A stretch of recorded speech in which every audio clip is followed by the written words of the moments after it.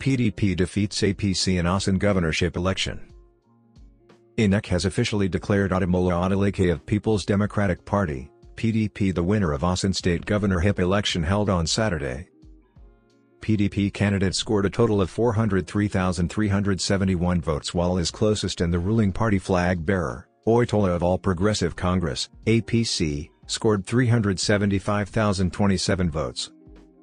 INEC's returning officer in the election, Professor Oluwatoyin Ogundipe, declares PDP's Ademola Adeleke as winner and governor-elect of Osun State.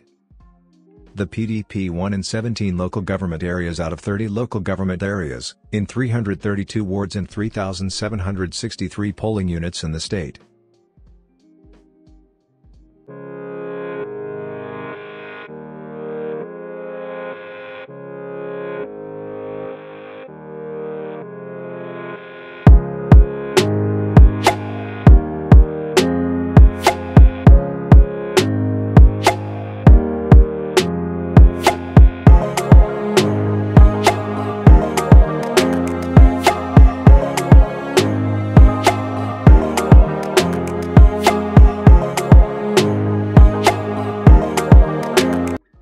Of the 1,955,657 registered voters in the state, 1,479,595 permanent voter cards were collected before the election.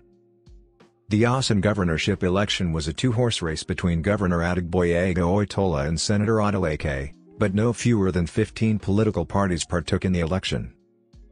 Oyetola and Adeleke had also squared off in the 2018 governorship election in the state, which was narrowly won by APC candidate Oyetola in a controversial circumstances.